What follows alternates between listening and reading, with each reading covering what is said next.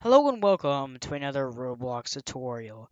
In this video, I will be teaching you about multi-dimensional arrays in Roblox Studios. So you may be asking, what is a multi-dimensional array? So normal arrays in Roblox are just like 1D, one-dimensional, and they consist of just one index. Well, multi-dimensional array can have like an X and a Y or XYZ if you really want to, and they're very useful. I've used them in many of my games, such as Color Chaos: The Next Generation, and It's a Trap, obviously, because of the maze, and my Prim's maze generation algorithm that uses that as well. So I use it in a lot of my projects in Roblox, and it's a very useful thing to know.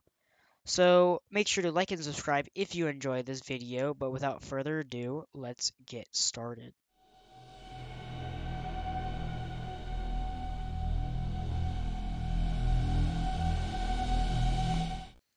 So I'm here in a fresh Roblox Studio project, and let's go into Service Service and create a script to show you what multi-dimensional arrays are.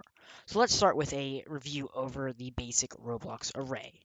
So this is obviously how you create one. This is an array. It can store like strings, booleans, or just numbers. That's what I'll be doing now, like 0, 3, 5. There we go. And each element of this array has an index. So the index starts with 1. So you have 1. Actually, there's 1, there's 2, and there's 3. Important to note, unlike other languages, it starts with 1, not 0. Most other languages start with 0. So just keep that in mind. But this is your normal array. And it works pretty well doing like one-dimensional stuff, but like if you want to get into 2D, like for example, making like parts in Roblox, like just make a bunch of them in like a 2D like grid sort of thing, you need to use multi-dimensional arrays because they can get very complex very quickly only using one dimension. So the most basic way to create a multi-dimensional array is just, let me just get rid of this real quick, is just to create a normal array, and let me enter in, and you create an array inside of an array. So this is called a nested array. And I can put like 0, 0, 0 as all my elements, and then I can just copy this, paste it, paste it. There we go.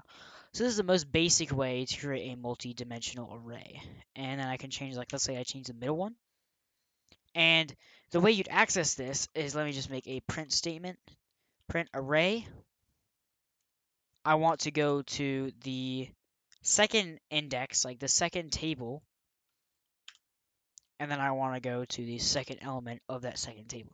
So basically, what this does is this code right here is we access the first, or the second, I should say, element of our array. And since our array is made up of other arrays, it accesses this second array. Since this is 1, this is 2, and this is 3.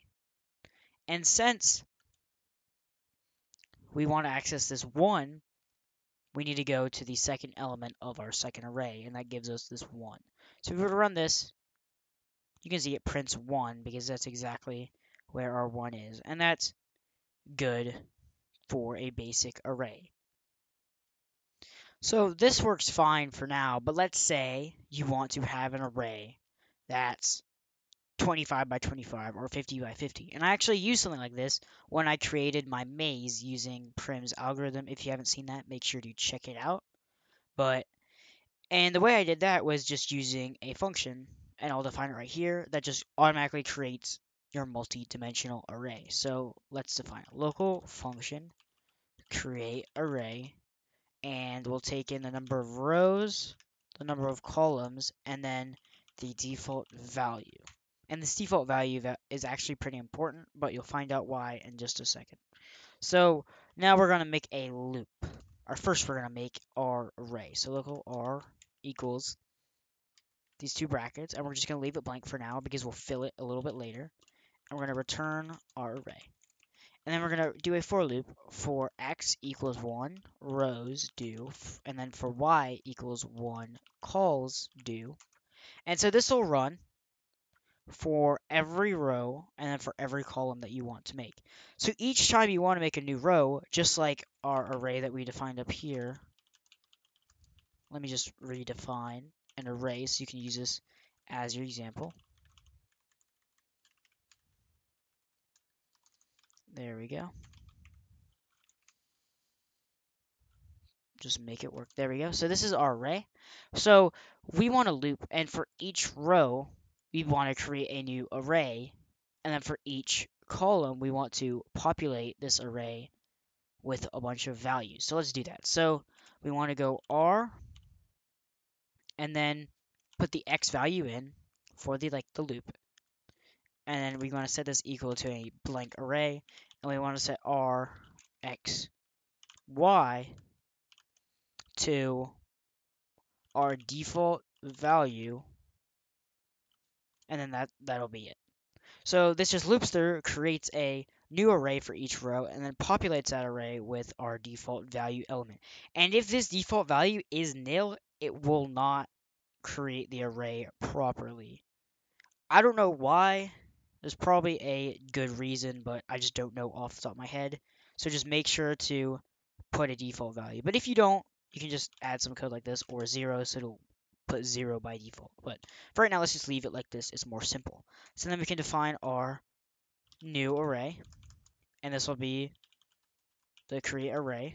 And let's do a 5 by 5 array with the default value of 0. And we can print our new array. Let's just say 5, 5.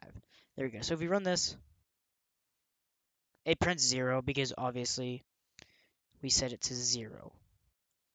And then we can change like a value. So new array 5, 5 can be set to 3 or 2, and it prints 2. And that's pretty good. And so since we are in Lua, you can set your default value to absolutely anything, like a C-frame or a vector3, even a part or a model. And that's the beauty of it, is you can make your arrays work very, very well. And if you really want to get complicated, you could probably make a triangular array or something like that. That stuff's pretty cool. I've never found a use for them, but there probably is, and you can use that if you want. But this may seem intimidating to the new programmer, and if you really need to use them, you want to find a way to use them reliably, and that's why I've created a module that can do multi-dimensional arrays for you. So let me just get it out real quick. It's called the Array2D Module, and I will show you how to use it. So this is a object-oriented module. It's pretty self-explanatory, the code, if you understand that there's a few little meta methods down here that do some kind of weird stuff, but they actually make the module very, very functional, just as functional as a normal table. So let me just demo it real quick. I'm going to comment this out. For now, you can still look at it if you want to, and we're going to make a reference to our Array2D. So local Array2D equals require game.replicatedStorage.array2D, and then we can define a new Array2D as Array2D.new, and it takes in rows and columns. So let's do like a 3 by 3 array, and you could put a default value, but it automatically defaults to 0, so we'll just leave it like that, and we can print our new array. And usually with a normal table, it just print out the address, the memory address, but I have a custom toString function, so it prints it out properly as you'd expect it. So you can see it actually prints it out. The reason it's spaced down is so this little green bar doesn't mess up the printout. And you can actually visualize what happens to your array, which is really cool. And the API for this module is pretty simple. So let me just create something real quick. New Array2D get. Let's just do 1, 1. Just gets the element at the coordinates that I specify. At this instance, it's 1, 1. So if I were to print it out, let me just do that. It'll print 0. And then you can also do a set, which is new Array2D set, and let's set 1, 1 to a value of 4. So it sets X, then Y, then the value that you want to set. So then it prints 4, which is exactly what you want. And I think that's all the API for it. And it's actually really cool. I'm going to use it a lot because it's a lot more of a hassle just to make this every single time. And by the way, if you are wondering, you could make a 3-dimensional array by just doing another nested for loop here and then making like another list inside of a list inside of a list. That could work. I've never really used a 3D array. I've only used 2D arrays, but you can do that if you want to. And that's about it for this video. So I hope you guys enjoyed. This has been requested profusely by one of my subscribers, so I hope they enjoy it. But this is a very simple concept, but very powerful. As I said, I've used it in one of my games, or 2 of my games actually, and I've used it in my maze. I use it a lot, and it's very simple, but very, very useful. But it can be complicated if you don't know what you're doing. But make sure to like and subscribe if you enjoy this video.